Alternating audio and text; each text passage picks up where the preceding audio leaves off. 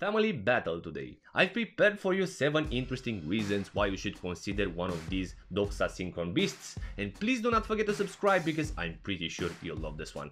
I'm Andre and welcome to Brave Meters.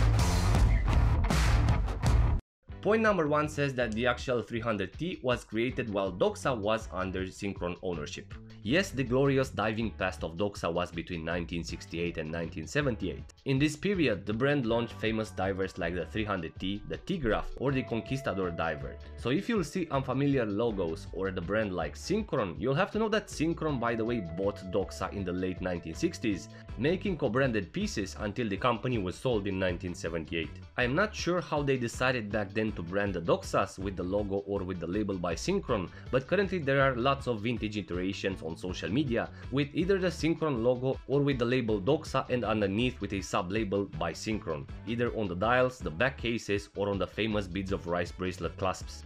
Number 2. Jacques Cousteau was a direct promoter for Doxa, making the brand popular in the States and later on across the world. And as you know, Jacques Cousteau dedicated his life to discover the depths of the ocean. During the famous Calypso and Comex missions, he wore tons of brands from Rolex, Omega and ZRC until Doxa. And yes, he chose to represent Doxa in the USA, promoting the brand becoming a known trustworthy tool for divers. Now the 300T was launched in 1967, being an improved model to the first Sub300. The 300T model was created with the input of Jacques Cousteau himself and represented the ultimate tool watch of the era. And the T letter from the name signified the presence of tritium on the dial.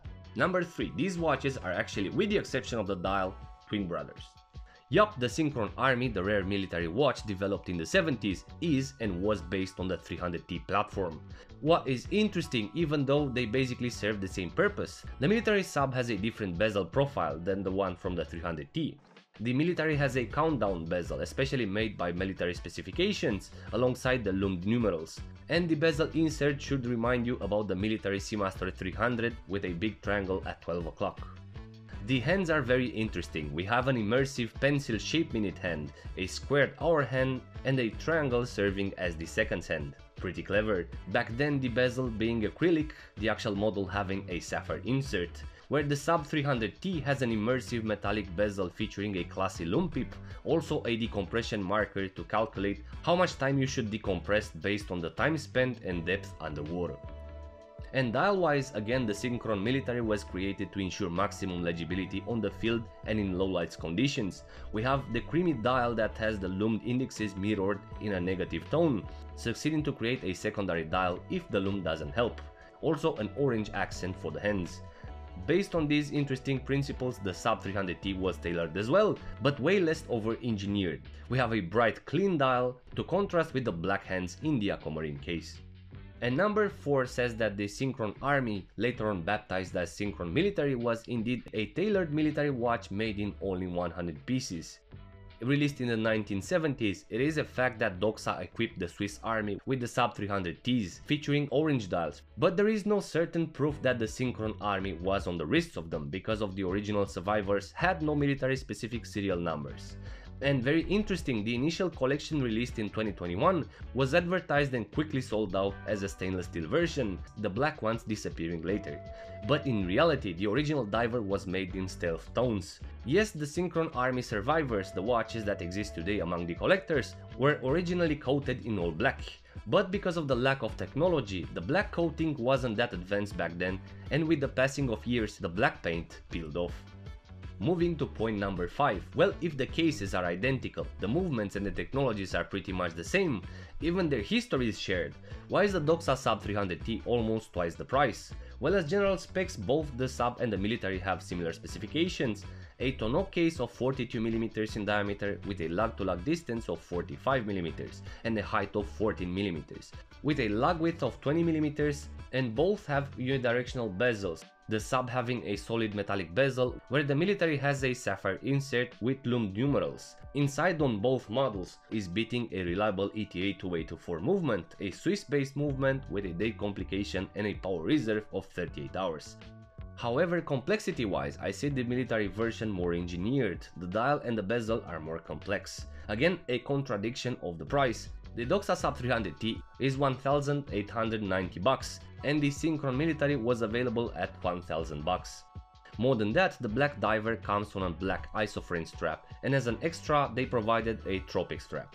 If you're not aware, Synchron belongs to the same owner, Rick Murray, who already owns Aquadive, and the full rights on the iconic isoframe strap, also the tropic strap. So everything else you will see provided today with other wristwatches are isoframe and tropic replica straps. And I'll get back to this subject soon, we have a fully dedicated strap episode coming up.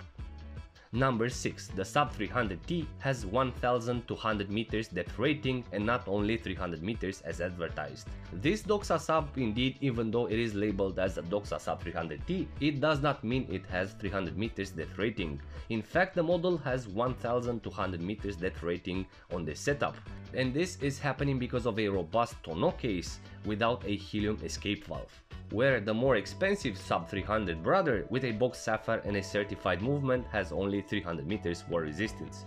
And purpose-wise, the Doxa Sub300T is different than the Sub200 priced at $900, and we can understand where the money went. They share the same movement, the ETA 2A24, however the Sub200 is more of an elegant diver, with a rich history, and you can find the review of this piece on the top right corner. Where the Sub300T is 100% made with the purpose to serve as a tool, the design or the appeal being on the second place, and that is a thing that I appreciate a lot. And point number 7. Two icons provided from the same family, the same DNA ones, but today provided by separate companies. In the early 2021, when Synchron under new ownership announced the tribute to an ultra-rare 1970s diver came up on the social media, Doxa replied immediately on Instagram with a picture of a Doxa Sub Synchron army-like but with wrong hands, saying, "Only the original deserves your trust." And definitely Doxa was bothered here by the fact that one of their rare models slipped from their reissue strategy. So guys, what can I say? I personally think that these Doxas were indeed extremely well researched and developed. Feels like every element and every accent was placed there for solid research and assessed reasons, not just to match the competitors' designs, and that is why Doxa is one of my preferred brands. They were always different, unusual, but they were a must that made a difference in the diving world. So these are my initial thoughts on this Doxa Synchron family affair. I will probably make a fully dedicated Synchron Military episode, so stay tuned. And I am really interested to know what do you think about this all black coated military diver. Please let me know in the comments section. And until next time, be brave but stay safe.